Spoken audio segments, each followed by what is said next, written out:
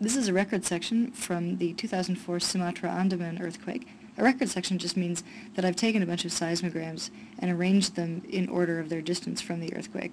So on the x-axis here is time, and then on the y-axis is distance in degrees. And each of these seismograms is plotted with the name of its station and its distance away from the earthquake. So what I'm going to do now is just focus on one of these stations, this station SBA here, and I'm going to show you, just by sketching, the path that each of these arriving waves took to get from the earthquake to the station. You can see that these colored bars here are arrival time picks for various waves, and this is probably done by an automatic picker that knows about how long it takes each type of wave to get from one point to another on Earth.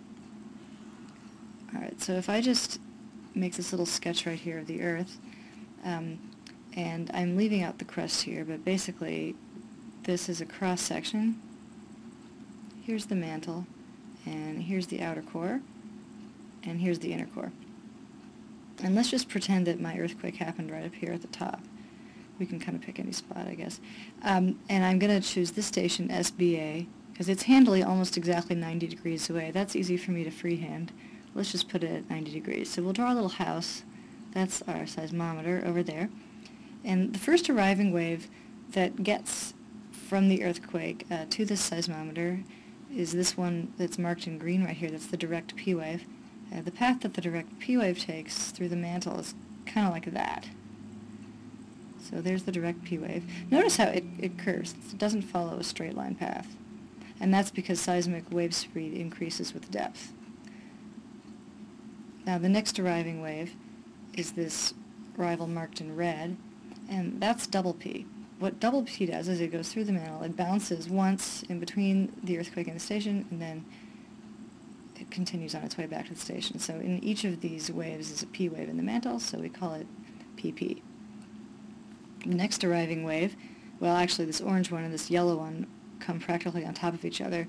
The orange one is the direct S wave, and the direct S wave follows the exact same path as the direct P wave, only shear waves are slower, so that's why it takes longer to get from the earthquake to the station. The yellow one's a little more interesting. It's an S wave that bounces off the core mantle boundary and then gets to your station. So it's S, and then that little bounce point is called little c, and then S. So the entire wave is called SCS. Now the next arriving wave is this pink one, and the pink one is double S, which follows the same path as double P, only shear waves again are slower, so it takes it longer to get to the station.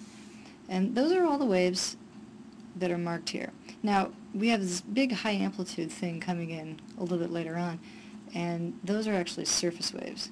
So they travel kind of along a path like this. It takes them longer to get there because the crust doesn't transmit waves as fast.